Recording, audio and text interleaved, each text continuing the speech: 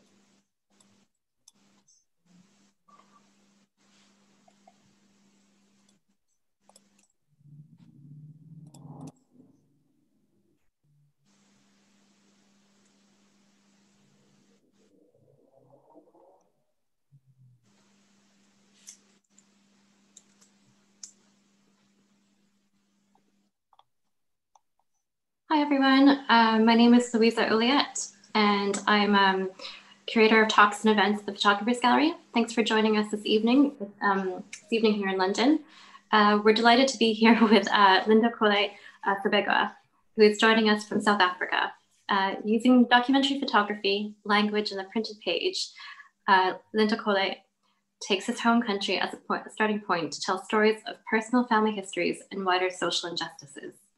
Today, he will talk through a number of different projects, including I Carry Your Photo With Me, a body of work that he created for his sister, Zinyanda, which is being turned into a book that will be available later this year.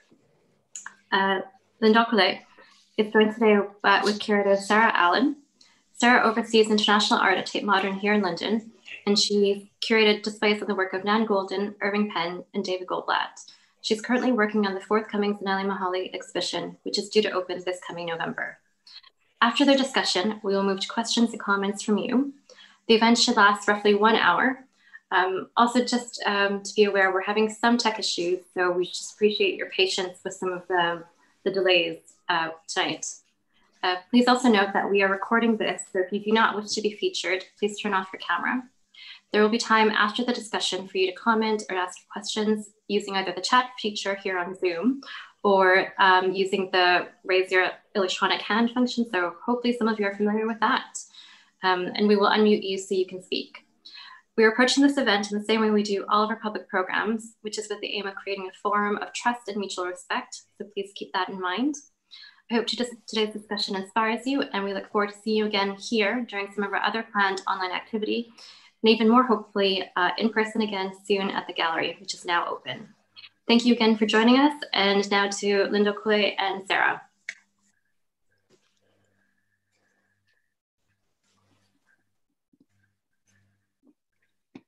So I think Lindo's going to Okay. kick off, with a presentation first. So Yes. Cool. Thank you, Louisa and Sarah. Okay. Can you start? Okay.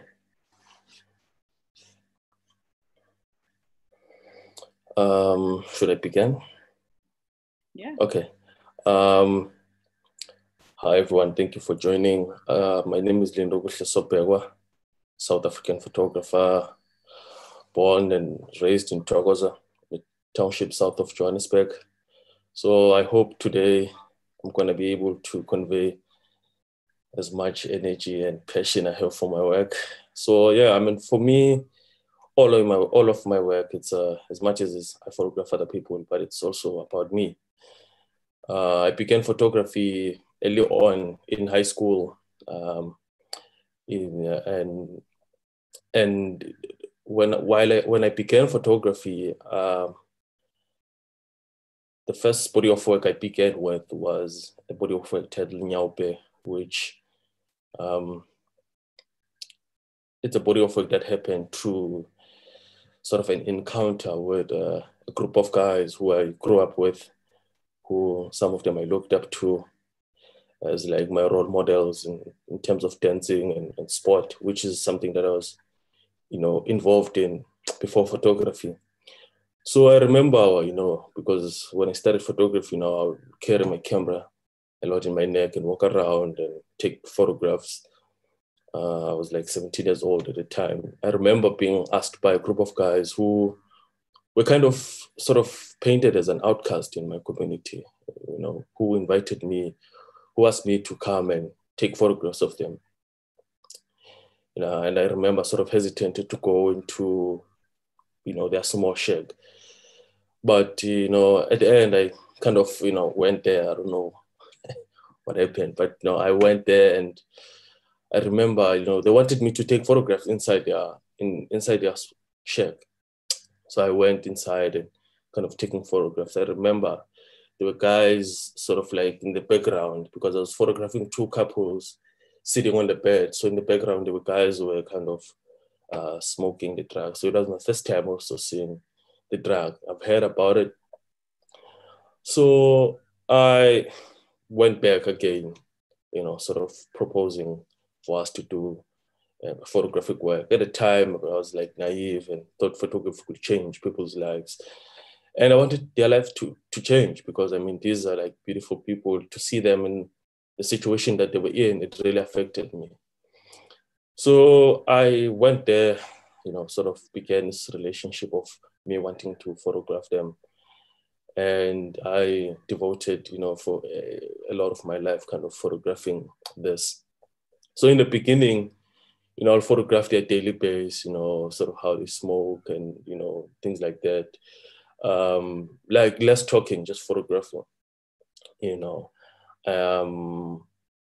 and yeah, they took me as like their younger brother, because they protected me in some situations. They've never kind of done anything to hurt me or anything. And I've learned a lot, and how to approach certain situations. And, I remember with conversation about, life in general and also sometimes relationship problems, I'll get some good advice. So I kind of looked at how their daily base was, and kind of looked at my community, how this drug was affecting my community and how it was affecting sort of their families. Some of them have children, how it affected their children, but most importantly, how it affected them, physically, and mentally. And I realized also I could have been in the same sort of situation, because I mean, we grew up in the same environment.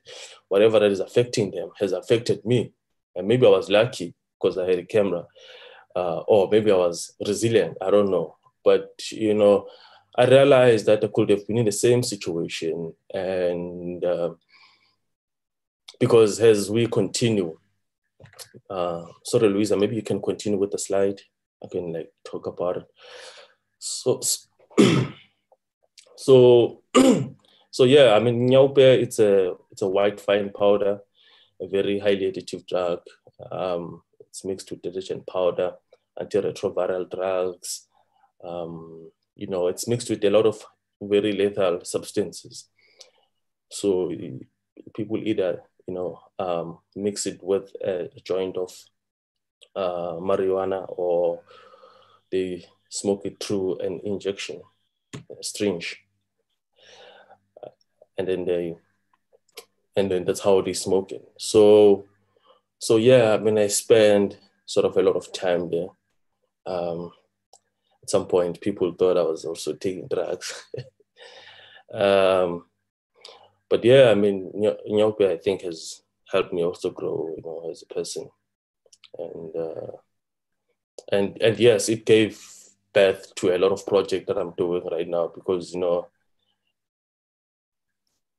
in terms of what I'm doing right now, sort of looking sort of inward looking,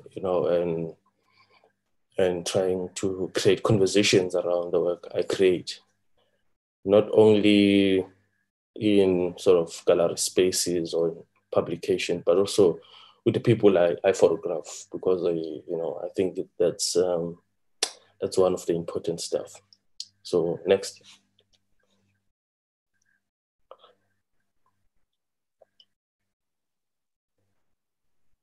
Next.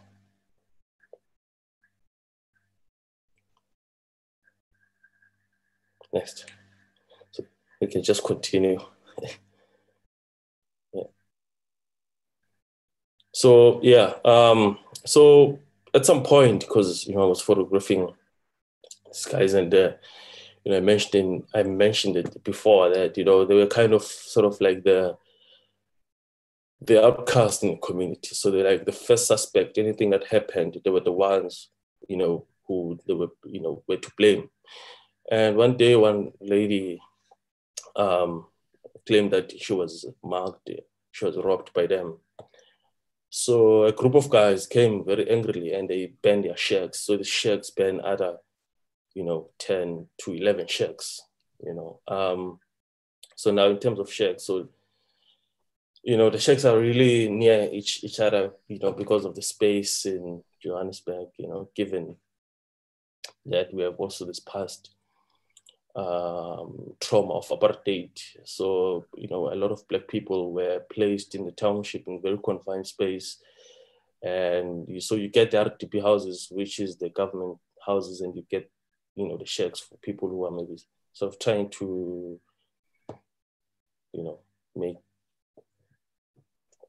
trying to survive here, So, so this was the shack that I was invited in, and I, one day, saw that there was fire because they're like my neighbors. So I went there and kind of photographed it. So they were chased away from the community. So I spent like a lot of time not seeing them, and decided to do other projects. Yeah.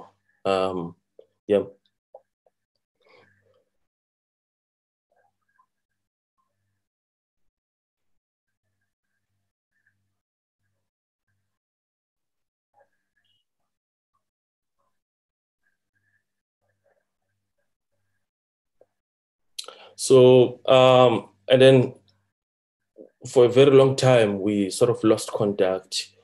I didn't see some of them, and I began what I call it chapter 2, Nyaube, where I was kind of looking for some of the guys and, kind of trying to continue with this work.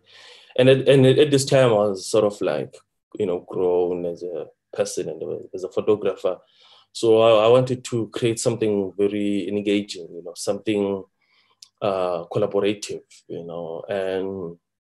and I think this is an important work. It's still an ongoing project for me and for the guys, because it's that's where we kind of get personal and intimate about some of the stories that really affected the guys, and some of them that led them being led them to start taking this drug. So I looked for some of them, and unfortunately some of them have passed away at this point, and some of them sort of stopped smoking. Some of them just came from rehab. Some of them were still smoking, so we kind of collaborated in this. I'll print out images and live with them sometimes, with a small diary, so they could write some of their feelings, thoughts, or whatever. So it became sort of this engagement about their lives and about some of the stuff that I think, some of the stuff that were personal. Next.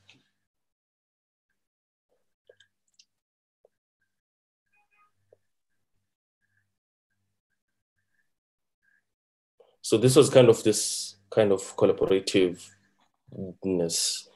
We'll take, for example, an image here. This is an image of Mandla and his father growing up, and here he narrated that story, how his father being in prison affected him and leading him to, to choose the life that he chose, and that he wanted to reconnect with his father, So, I mean, these kind of stories I think were important to start having that conversation with his father, for example, and for other people to understand, and chapter 2 was not involving drugs or something like that, but it was more kind of intimate, emotional, and, dealing with a lot of like psychological impact, and so that's how it kind of began. So, I mean, there's where also they write in their in their native language within the series. So, I mean, this was something that we talked about a lot in terms of, what they thought about certain images, and yeah, next, sorry. Yeah, so this is Segos. I mean, I could relate deeply with the story. Segos was talking about, when he lost his mother at a very young age, how that affected him. So, I mean, I could relate to those stories. Those stories are stories that everyone can relate to, So, I mean, we can all be in that situation, So, I mean, those are things that I wanted to bring across, I guess, also from chapter 1 to this chapter, that, it was deep, it was something that was very deep and something that we had to talk about, I mean, I like the saying that if you talk about something, you kind of break the cycle, So, I mean, that's what I'm also trying to do, also to my work. Yes, next.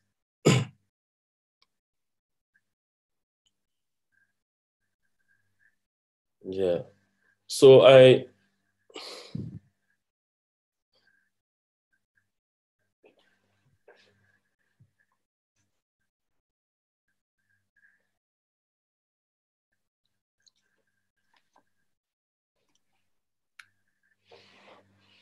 Is the next slide showing up okay, Lindo? Yeah. Cool.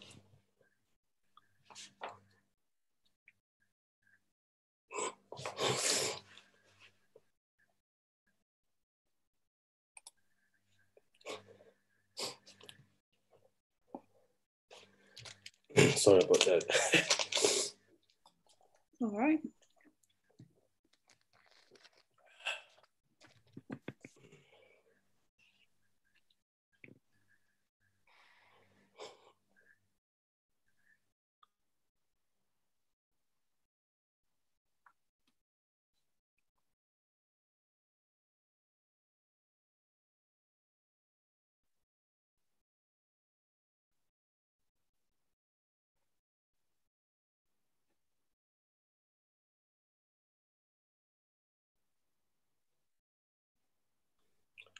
Sorry. All right. So,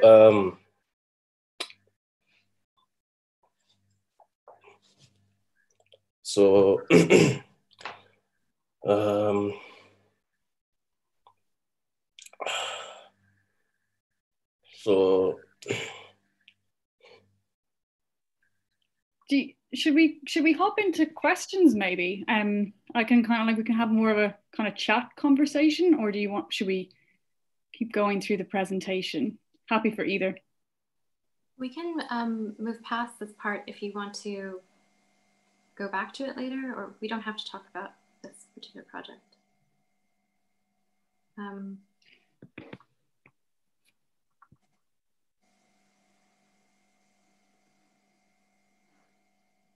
Lindo, you out there?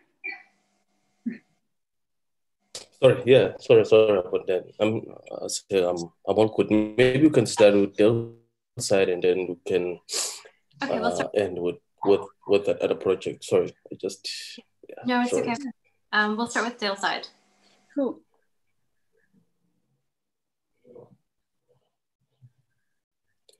Yeah, so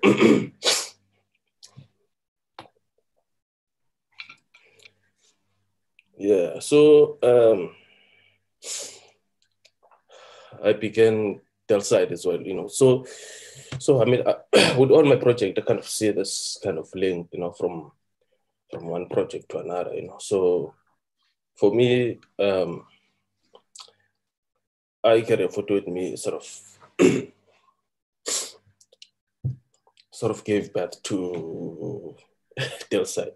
So Delside is a place that I kind of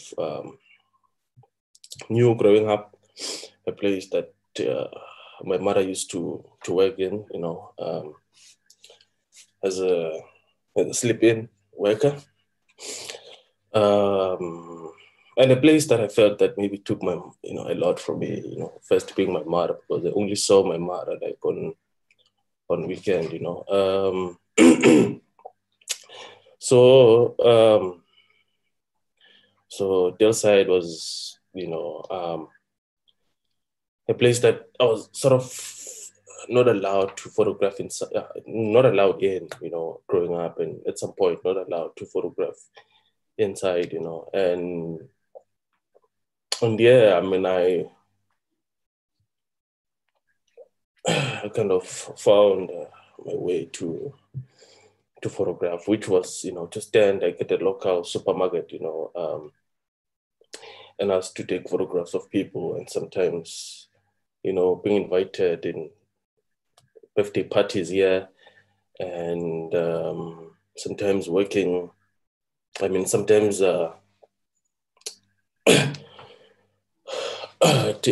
going to the pastor. So it's a very like sort of conservative place. So the Christian. So a lot of them sort of go to church a lot on Sundays. So I thought going to church was like one of the place to begin that. So yeah, and then I sort of people got comfortable with me. So I was also working with a close friend of mine, Cyprian. So we walked a lot, and kind of asked to take photographs of people. So I mean, the side for me was, kind of trying to understand this community. And I realized when I was working with their side, because growing up, it used to be like, some sort of fantasy, to see what's inside, what was hidden from me. So when I went there, of course, as a community, like any other community that, so faces some of the social challenges that we were faced with in my own community. So yeah, I mean, that's how it began. So you can continue. Sorry.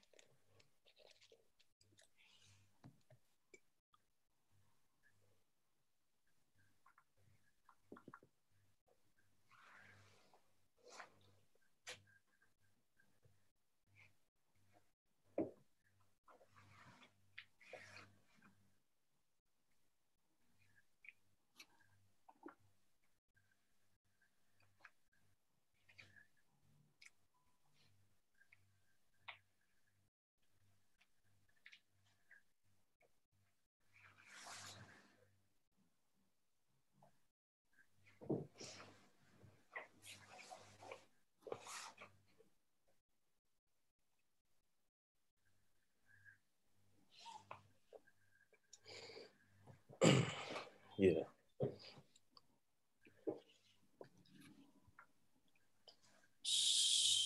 Yeah. Yeah, we can. Yeah. Yeah. Sorry. I was going to say maybe we can come to. I carry her photo with me in a little bit, but I really found it so wonderful looking through your PowerPoint and seeing the kind of connections between all the series. Especially love that comment you made. Like every project has a little bit of you in it, and I'm really curious about your relationship building with the people you photograph, because it seems like in Yaupé you're photographing a community that although you know the people and have grown up with them, it's not an experience that you have yourself, to something very personal. And I carry your photograph with me because we're talking about your sister, to Daleside, which I guess you're a little bit of an outsider to that community. So I'm kind of wondering how you build relationships, because you're obviously very, very good at it, very good at navigating those kind of different situations. Yeah, thank you. I was given a great advice by one of my late sort of hero in terms of how to navigate the side of subjects, or people that you photograph. So that one of the greatest advice was that, go there without a camera and start the conversation, and come back again the other day and see how comfortable they get with you, and kind of explain that, and come back with the photos that you've made of them, and to show them that this is how you see them, basically. And also for them to know you, and to know why you're there. So yeah, I mean, with one project, I think it differs from one project to another, but it's kind of an approach that has kind of helped me a lot in the long process. But with Nyaopia, it was kind of an invitation, and then I continue inviting myself into that space. But I was sort of sensitive also that the camera doesn't kind of create this boundary between us, because I mean, I saw me and them, we are the same, basically. What makes us different is that I have a camera. And so, yeah, I mean, that's basically how I create those conversations. So from my carrying photo with me, basically it was just carrying that photograph, the cutout photograph, the one that you don't see, which was the same photograph that my mother used to carry as well. So, I mean, this is something that is, I think, affected me and maybe continue to affect me. Maybe something was some kind of working better on. So I use the same photograph to go to the spaces that I knew my sister went, and my sister, probably met this person. I went to a space that I've heard, from a conversation I've heard with someone else, that your sister, went to this hostel, went to the space. Your sister, went around. So my sister also kind of changed her identity in terms of name from one place to another. So, in other spaces, she was not known as Yanda. She was known with, another name. So yeah, I mean, it was that, I mean, there's a lot of kind of, I think, with all the work, there was a lot of kind of rejection, or people saying, no, don't take a photographs of me. Yeah. And a lot of people saying yes. And maybe those who've said yes, they can decide later to say no. And those who've said no, they can, I mean, vice versa. So it was kind of that. So, I mean, when I began this project, it was not a photographic story, it was for myself. Sure. I come from a background of art in high school. So I mean, I was fond of this idea of pasting, writing. I never liked reading or writing, up until I had to, like to do that. So, I mean, I will carry a diary and kind of photograph and, paste and write my feelings or what is happening in that particular photograph. So this body of work, of course, looked at my sister's disappearance, but also it looked at other element that maybe led her to disappearing. Because when my sister disappeared, I mean, it was when I hit by a car in a long road in Togoza called Kumalo Street. Yeah, I mean, I tried to put myself in my sister's shoes, thinking that you've killed your own brother. What was happening to her. So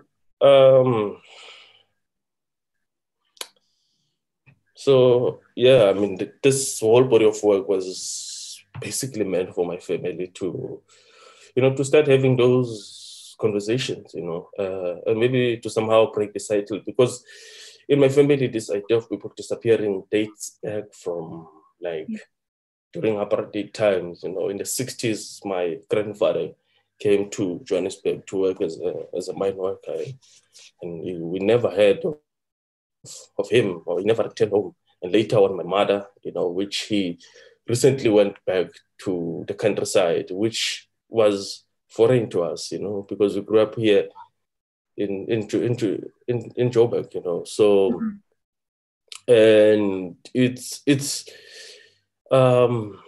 so Yeah. So I really, I'm sorry to hop in, but that's what really touched me about this project, that it is something so personal, but it yet has this much broader kind of, it speaks to much broader subject matter of kind of a loss of family history that would be experienced by many. And even just like not having family photographs is something that could be quite a shared experience. So thinking about that, I was kind of really curious to ask you about the notion of healing and how much this project might have healed you or your family. Well, I think this notion of healing, I think it's healing versus talking, I think what has been helpful, I remember one afternoon we were, together in Christmas in my family. I kind of brought that photograph here. And if you look closely to this photograph of my mother, there's a small photograph there of my sister. Mm-hmm.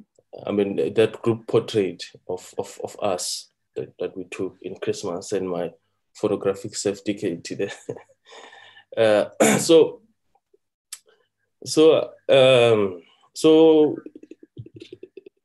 I think healing was through having a conversation, which it's a conversation that we were denied for a very long time, because it was an uncomfortable thing to talk about, and because I think it affected me deeply, because every Christmas every time we have family gatherings, people mentioning Zianda's name, it had to do with me, her disappearance, Mm-hmm. So when I brought this photograph, I realized, things were getting easier. We could have a free conversation about this, and we talked about those memories, those wonderful memories we remember of us with my sister. She was a really protective being. She was really, sometimes awkwardly quiet. Mm-hmm. And so, it was amazing how we kind of spoken about her without sort of mentioning her disappearing and her rebelliousness. But we spoke about it in a humorous way. So again, this idea of talking about something and breaking that cycle, and through talking about it, this kind of, some healing. So this also project helped me to understand a lot of things about, myself, and about where I'm coming from, and about, my family, and recently now I'm in the villages. I'm in Eastern Cape, but now I'm in Monty, because in East London, because we had to connect. So I'm visiting my grand, so I'm staying over at my grand's place. So it's really wonderful that we get to have these conversations, and it's a great place to be, and to learn about all of these things. And the text is really really compelling as well. The kind of very kind of diaristic, kind of confessional mode of kind of pairing text and image. I wondered if there's any photo books maybe that you've looked at that you were particularly influenced by when you were thinking about this, or are there any just general influences? I know Mapakang is the one that you've talked about in the past, and yes. I also saw a fantastic, I don't know, you can confirm if it's true or not, but that when you showed your images to Mapakang, he told you to write. Yeah.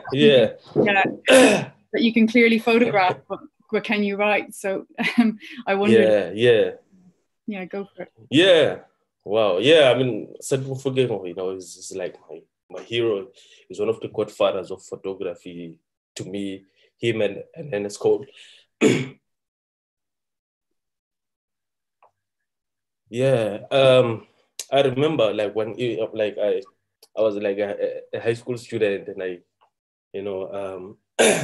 kind of asked to show him my work, because I mean I've known about his work, and and immediately I was like a big fan. That also he was like a black photographer and working during that time. So I organized to meet him, and and he asked me to print those photographs before. And I remember printing like images that I thought were good, trying to impress my hero, obviously. And I remember he looked at my images quickly and he threw them down, and he's like, Lindo, show me what you've written. And I'm like, no, I haven't written anything, because I mean, to me, I was in high school, so I thought, you don't have to read or write with photography. It's just taking pictures. And he said, no, are you reading? I'm like, no. And he had a pile of newspapers in his door. He said, take those newspapers and go read. The next time, the next time we meet up, show me what you've written. Yeah, it was, being a young boy, I was sort of disappointed. I thought he was being mean or something. And I remember in the text, people were asking me, are you selling newspapers or what? And I was like, no. I remember throwing those newspapers somewhere in Joburg CBD, and I didn't want to meet him again. But he was kind of preparing me of something, was kind of preparing me of something of which did catch up with me at the later stage. But yeah, I mean, it was a great hero. In terms of books that I've looked at, or some of the influences, I've looked at Jim Goldberg, Raised by the Wolves, which I think was a wonderful book, and also Larry Salt, Pictures from Home, which I thought was like amazing, so and yeah, of course, Chasing Shadows and House of Bandage. Those are amazing books. And of course, David Goldblatt, Bossberg, really helped me a lot while I was working on Dellside. So yeah, those are my influences and heroes. You kind of mentioned, I guess, Mofokeng, Goldblatt, and Cole, and it kind of made me think a little bit about black and white versus color, and kind of you have this beautiful pacing where you kind of work between the two and bring them together. How do you see that in relation to maybe a kind of history of South African struggle photography being, I guess, primarily in black and white, or maybe you don't see yourself in relation to that at all? Well, like when I began photography, like I really was into black and white. Of course, that history of struggle photography influenced a lot of photographers, I think, who engage with the type of work that I kind of engage in. So, like I've said, Ernest Cole and Santo Mofokeng were like my, early influence, and they were black and white. So that work did something to me. But of course, as I continued work, I kind of, was in love with color all of a sudden. So, I mean, I see my relationship with black and white and color, I see it as my wife and children. So, and of course, you can see that color and black and white, they represent different things. And, I hope when people look at my work, to not see black and white and color, but to see just, photographic work, and there's connection, which I try to make. And you can see it also in chapter 2, Nyaupe. There's black and white and color. I tried to be disciplined in Dellside, but, I was kind of struggling to just stick in with, with color. But the colors were amazing in Dellside. The color palette was just so strong, and it had to be color. I had to distract you with those beautiful colors. Because if it was black and white, yeah. Yeah, it really suits that series. I mean, it's so striking, the color palette. I find that story fascinating as well. Kind of, you know, your mother as a domestic worker in this community, and then your return, and you worked with a collaborator, didn't you? On this. Yes, yes. How was that? Sorry. Yeah. So yeah, I mean, I've worked with a collaborator, and how we began, basically, it was, you know, trying to move out of our comfort zone. You know, I've worked a lot in my community, so yeah, I was trying to move out of my comfort zone, and also my friend Cyprian wanted also to move out of his, you know, the comfort zone of photographing in Thokoza. So I suggested Delside because of the history that I have with the place. So I thought this would be a perfect place for us to begin, you know, a new work or a new chapter. So we went there. It was really an amazing collaboration because, you know, somehow Cyprian is a white French man from, white French man, and me being a black man from Thokoza. In a way, when we were working together, we you know, there was that energy that we feed off each other, you know, that pushed us to work in the space in the outside. Because first year we got a lot of rejections. People were uncomfortable with inviting us into their space, and you know, the second year we were sort of invited. You know, sometimes invited ourselves into those spaces, but we'll bring and give people back the photographs, and we'll come back the next day. They've decorated the photograph. It's on it's on their wall. But I mean, for me, I was also looking at some of the aspect of the relationship of race in Delside, you know, because I mean, South Africa is a very divided country. You know, I mean, it's you can see it clearly when you come here, and I felt those energies that I saw growing up when I visited Delside. You know, the energies of, you know, kind of the division between black and white. You know, I mean, now it used to be dominated. It used to be white dominated area back in you know, in the early 2000s. But now, you know, you see a mix of black people and white people. The beautiful farms. There used to be a circus there back in the days. But now it was no more, you know. So yeah, it was a great collaboration, and we're working together now to produce a book, and that book will kind of show our relationship with our images, his images and my images, because we photographed more or less the same thing but differently. So it was amazing how we kind of looked at things differently. So yeah. That's really interesting. So the book will have both of your perspectives brought together? Can you hear me? Yeah.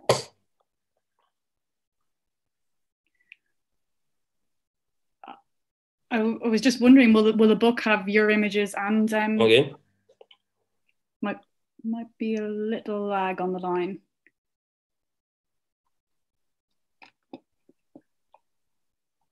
Can you hear us, Lindo? Yes, now I can hear you. Sorry, okay. I lost you a little bit. That's all right. I was just wondering if the book will bring your images and your collaborators' images together.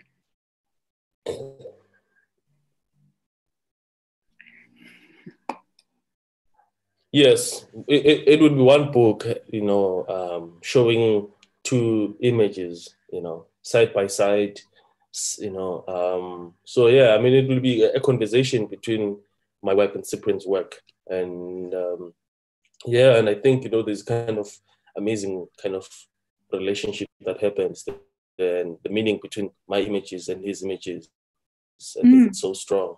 So yeah, I mean, the book would be, I think, yeah, would be an amazing thing to kind of do that.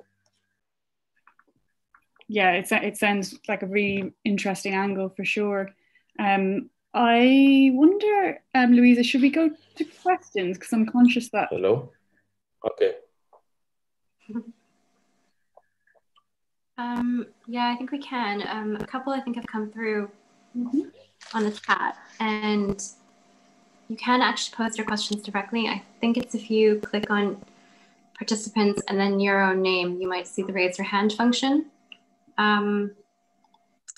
We've had some general comments from people.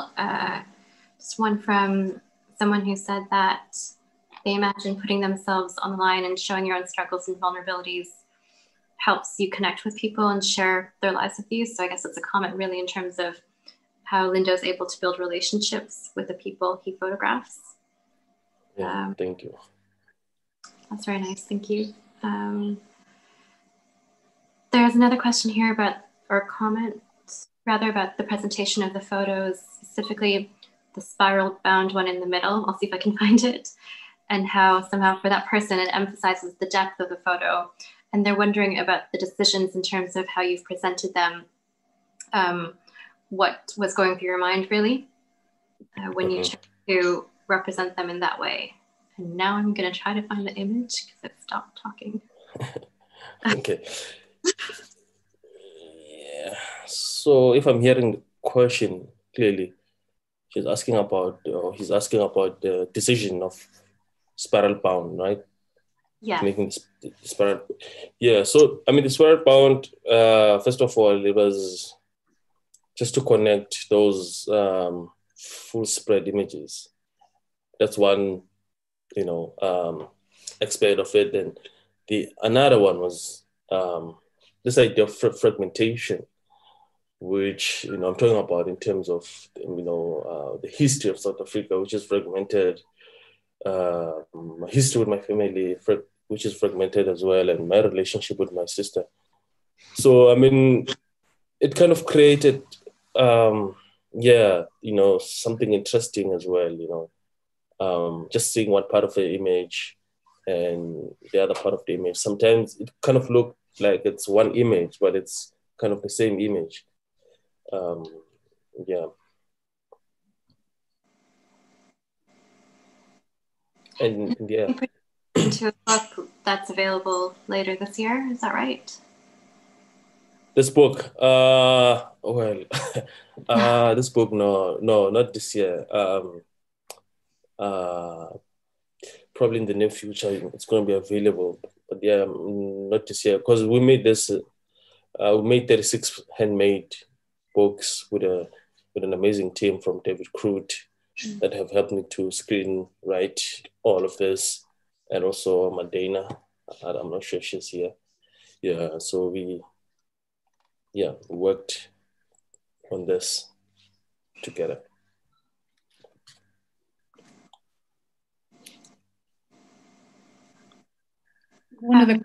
Go on, Louisa. No, you go on, please. I'm just going to hog with more questions, but I'm really curious to know what you're working on now, and also kind of with the context of COVID, how you're finding kind of just generally working, how it's all going.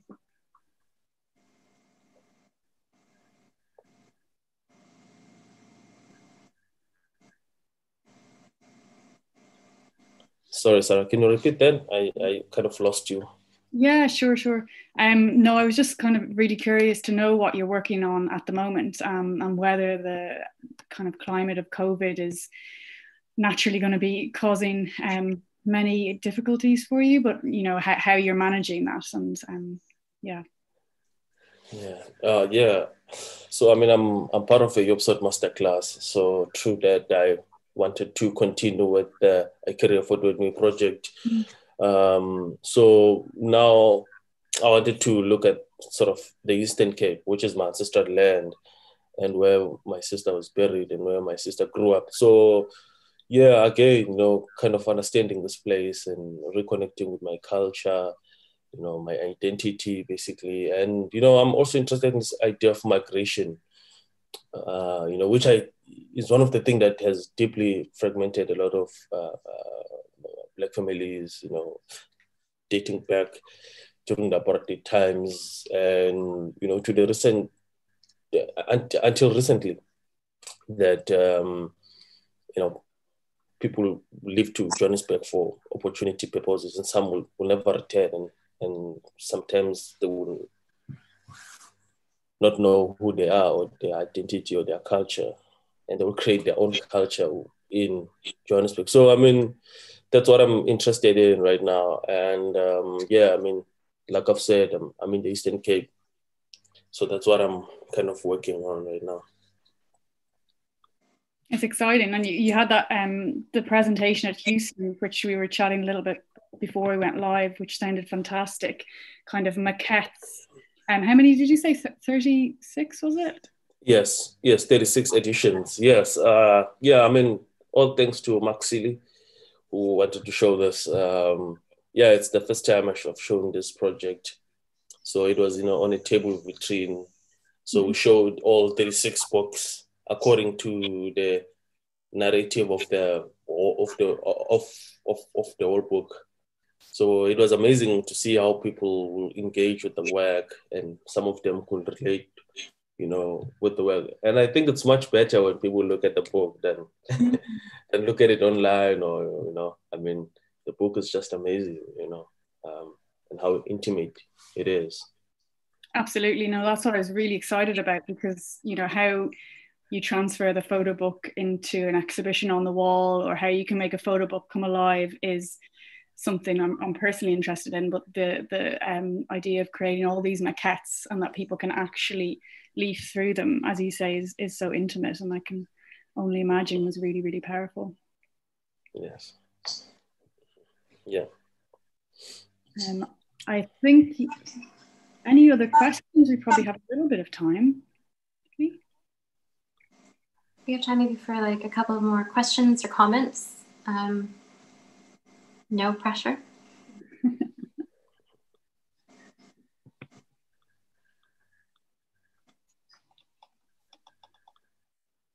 I just asked a clarification on something. The collaboration, your collaborator for going into Daleside, was that somebody from the community or somebody else? And I wondered why you chose to do it as a collaboration. I imagine if it was from the community, I can understand that.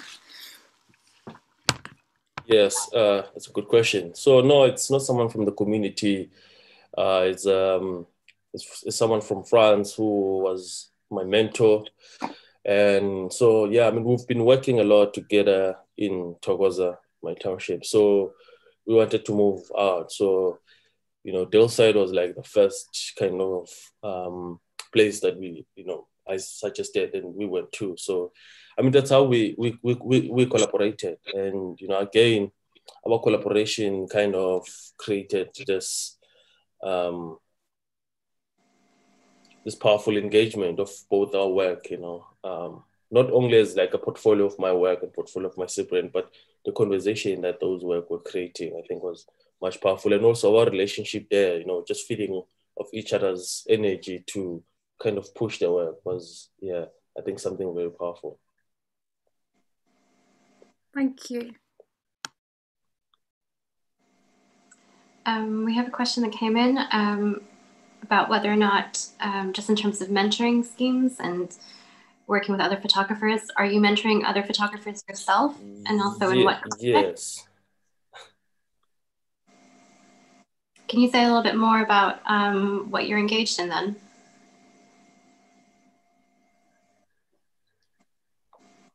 Yes. Yes. Yeah. I mean, I'm part of Soul and Joy project, which is a photographic project here in my township. So every year they take like a student from grade 10, and then after matric they give them like some bursary to study further.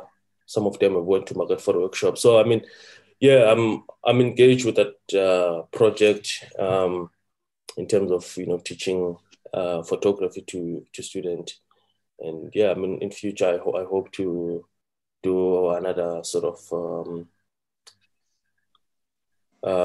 mentoring young photographers in my township, like my close neighbors. I've realized also that, a lot of people were looking up to me, and, I just want to pass, this idea of of photography. You know, everyone wants to take photography, so it will be amazing to kind of start that here. But yeah, I mean, I am engaged with young photographers. We have another question, some more of a technical one about whether or not you work with film or digitally, and is there anything else that you want to say about some of the technical aspects about your work? Yeah, I'm not too technical, unfortunately, but yeah, I predominantly work with film and digital as well. So yeah, some of my projects I work with both. So yeah, still learning how to use certain cameras and Photoshop, and yeah.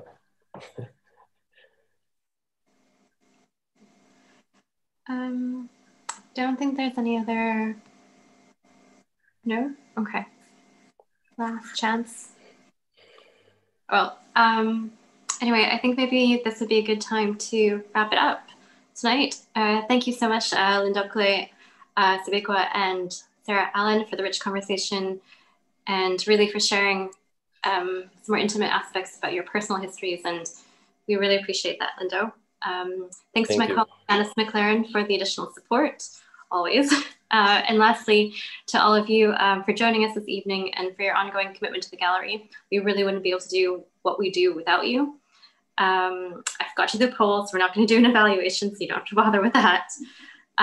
Anyway, I hope you're all okay. Our next event is on the 10th of September, which is a talk with the curators of our current show, which is on Jan Svoboda.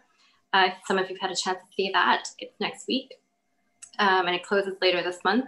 So please keep checking our website also for other details on forthcoming program or for information on how to visit the gallery. Thank you again to our speakers tonight, and hopefully see you all soon. Thanks, everyone. Yeah. Thank you very much. Thank you. Yeah, thanks, Linda. Sure. I'm gonna go off camera now. Thanks, everyone. Okay.